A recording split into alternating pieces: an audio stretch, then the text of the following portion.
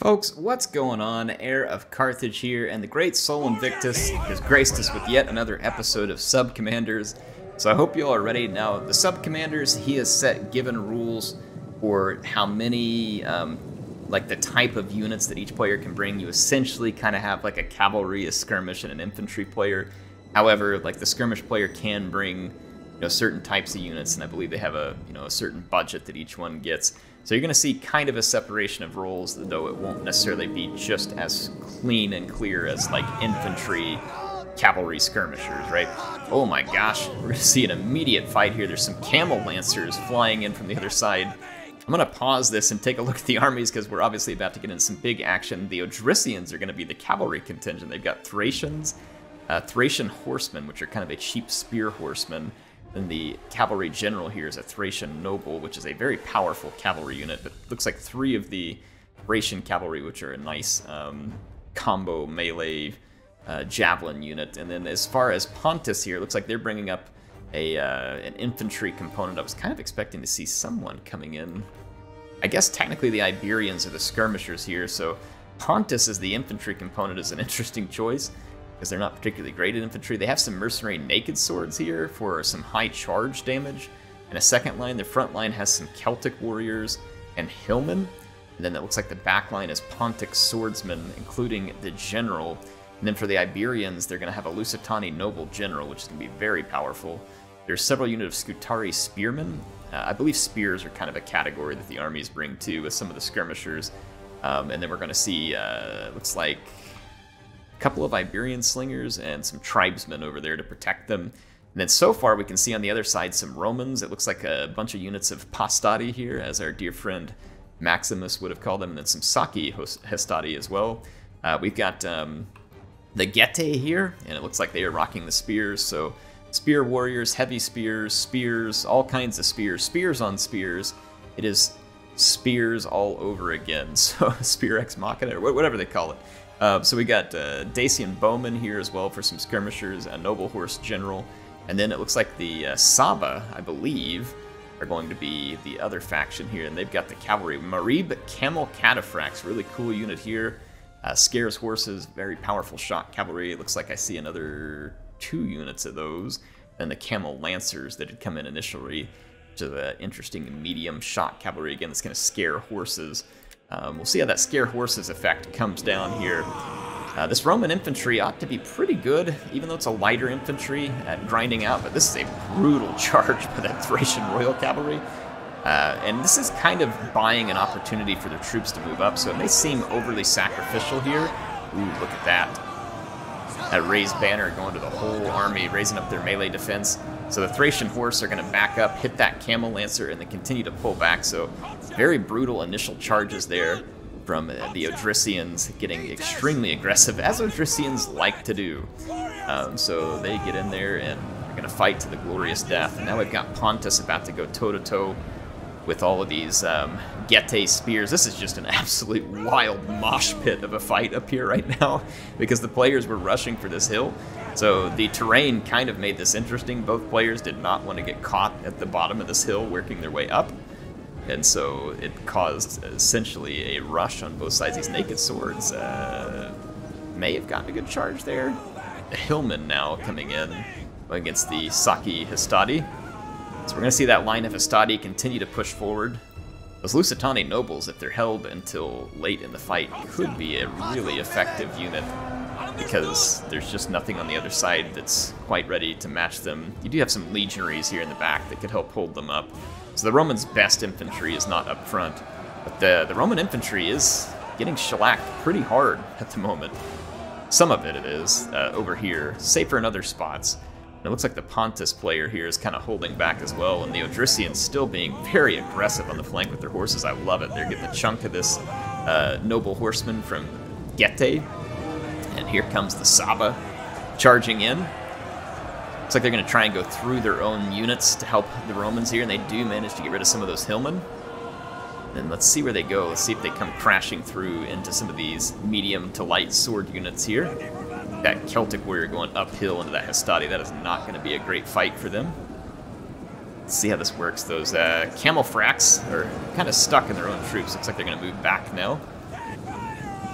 Sometimes I think it's just easier to say Camelfrax than Camel Cataphracts.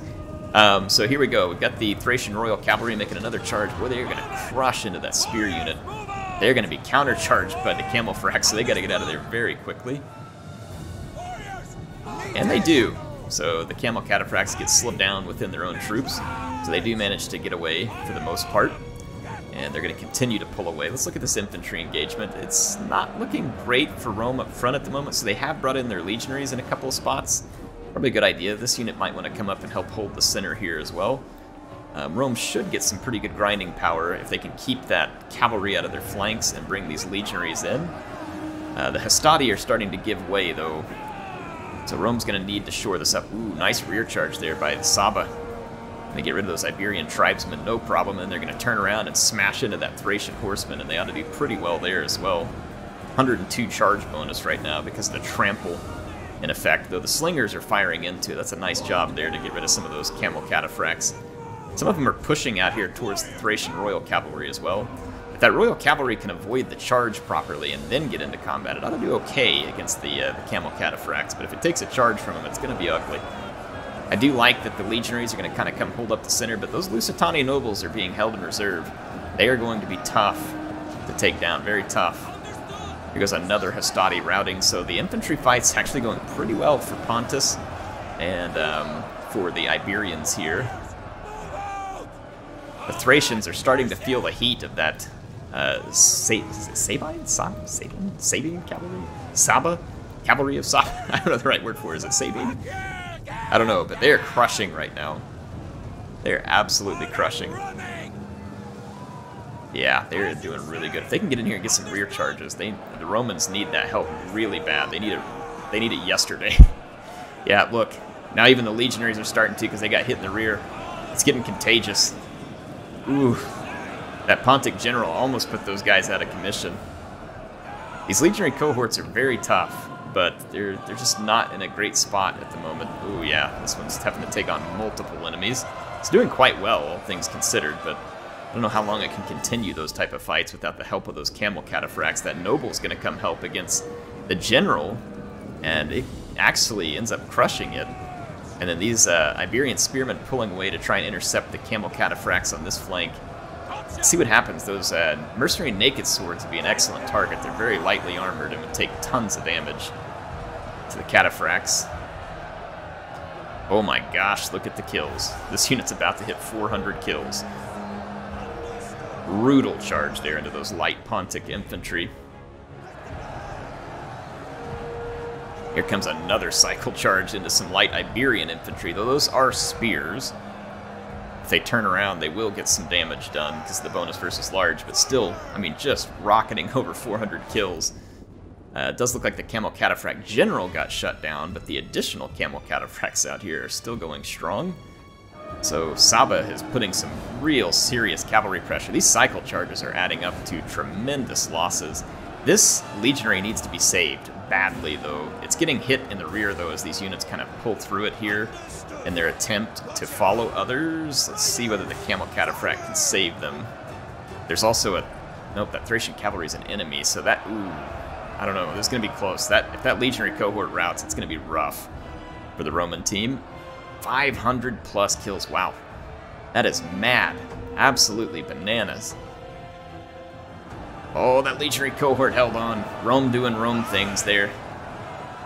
I wonder if we're going to see 600 kills on a Camel Cataphract. That is insane.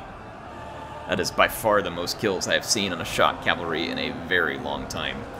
It was a target-rich environment for these Camel Cataphracts, and they're going for the Pontic general, I believe, now.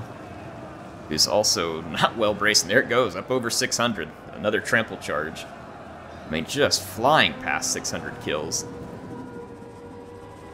Wow. And like I said, the Romans doing Roman things here, getting extremely grindy given the opportunity. Camel Cataphracts still charging. It may hit 650 kills here briefly. Yeah, it sure is. Just went over it. Holy mackerel. This noble horseman's still alive, which is fortuitous for the red-bannered team here. The balance of power, though, says that the blue-bannered team, or it was yellow whenever We still had units here from Odrysian Kingdom. It still says that they're in a commanding lead. It must just be the sheer number. Honestly, if these Roman units can't hold out, the army losses are about to mount on them, and if they get the losing melee, they're going to turn out and lose here. So despite a pretty awesome effort by those legionary cohorts and a magnificent effort by those camel cataphracts, it just isn't going to be enough. I love how that Lusitani noble was held in reserve till late in this fight. It definitely made a big difference here. See those camel cataphracts. Oh, they routed. They managed to get like a couple more kills there, but they routed. That was an insane performance by the camel cataphracts. Absolutely insane. So Sol was playing as the Odrysian Kingdom.